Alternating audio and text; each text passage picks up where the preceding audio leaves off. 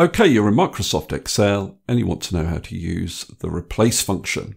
So my first example, I want to replace this asterisk here with the character 3. So I use the replace function. First argument is asking for the old text. Now the old text is the text that you want to replace characters within. So that's cell A4 for me, comma. Then the start number is the position of the first character within that text that you want to replace. So for us, the start position is 3. That asterisk is the third character, comma.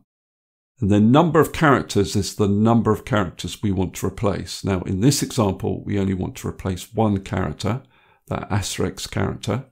So my number of characters is 1, comma. And the new text is what I want to replace that character with, that one character. So for me, that's a 3.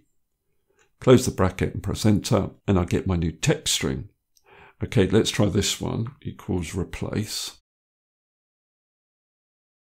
So the old text is the text that I want to replace characters within, comma. The start number is the position of the first character I want to replace. So the first character I want to replace is this first asterisk. So that's in position 2, comma. The number of characters I want to replace is 3 characters, comma. And the new text is the characters I want to replace those 3 characters with. So that'll be 2, 3, 4. Close the bracket, press enter, and you can see I get my new text string.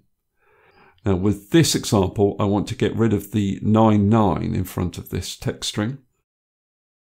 So replace again. So the old text is here. And my start number, well, the first 9 is in position 1. So that's my start number. The number of characters I want to replace is 2. And the new text would be an empty text string, as in I want to get rid of the 2 9s by replacing them with nothing. Close the bracket, press enter, and I get my new text string. Now with this example, I want this to read as Paul McCartney. So replace again. Old text is here. Start number is 2. I want to insert essentially AUL after that P. So my start number is 2. The number of characters I want to replace is 0. I want to keep that space between the P and the M. And the new text is AUL. Now, because AUL is a text string, I have to put this in quotation marks. Didn't have to do that up here because we were replacing with a numeric value. Close the bracket, press enter, and I get my new text string. Okay, so those were the basic examples. Let's look at another. In this example, I want to replace the second character, which could be an L, an H, a J, a K, with PC, so that I can match these product codes with these product codes over here. So replace. My old text is here in column I, comma. Start number, well, I want to replace the second character, so my start number is 2. The number of characters I want to replace is 1. I want to replace that second character, comma, and the new text would be, and again this is in speech marks, PC. So I close the bracket and I press enter, and you can see it's replaced that L with a PC. So if I copy that down, it'll do so for the other product codes. Now in this example, I just want to be left with the domain without the HTTP prefix. Now some of these addresses have got an HTTPS prefix, some haven't got any prefix, and some have got an HTTP prefix. So I want all of these text strings to start with www. Now to do this, I have to use find and replace. So I'll start with find. Now what find will do is it will find the position of a text string within another text string. So I want to find the text www, and I'm using speech marks because it's a text string, comma, within this text.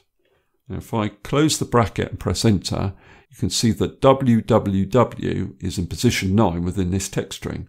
So 1, 2, 3, 4, 5, 6, 7, 8, 9. So I can use that result within the replace function. So my old text is here.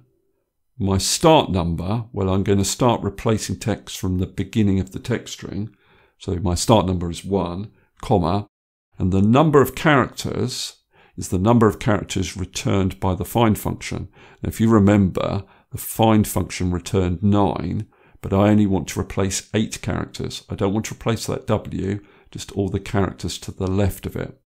So what I can do is I can put -1 at the end of that find calculation, comma, the new text will be an empty text string. So basically I just want to get rid of any text before www. If I close the bracket and press enter, I can copy this down and you can see that it works for the other web addresses. Okay, that's all I wanted to cover in this particular video. Hopefully that's useful. If it is, please give me a thumbs up and subscribe. And I'll see you next video.